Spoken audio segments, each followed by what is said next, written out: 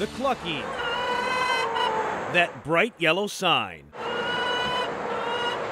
Both signs. You're in the Joculas backyard in St. Paul. We like the chickens, then we have our own organic eggs. And there's sweet little Creamy. I love Creamy. My niece has actually named her. Cream Puff, or Creamy for short. She's one of 5 chickens living in the Joculas backyard hen house. She would roost right up here, right under, she liked the wind chimes. But with wind chills below 0 this winter, Creamy spent one night out when she shouldn't have. She got frostbite and lost her right foot. Like she'd gimp along or she'd hop on one foot. So it was as fast as she could go. Well, Creamy was vulnerable outside. She couldn't run, so she had to spend most of her time indoors.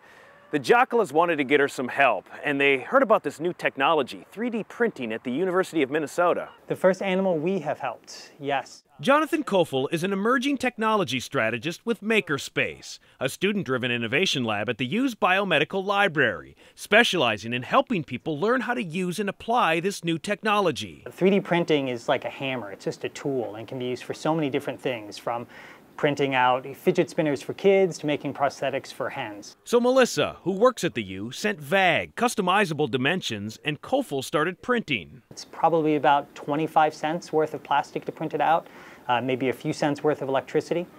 So we're able to do multiple different models. We can even do it in different colors so that Creamy can match her prosthesis to how she feels that day. Creamy picked a pink foot. There you go.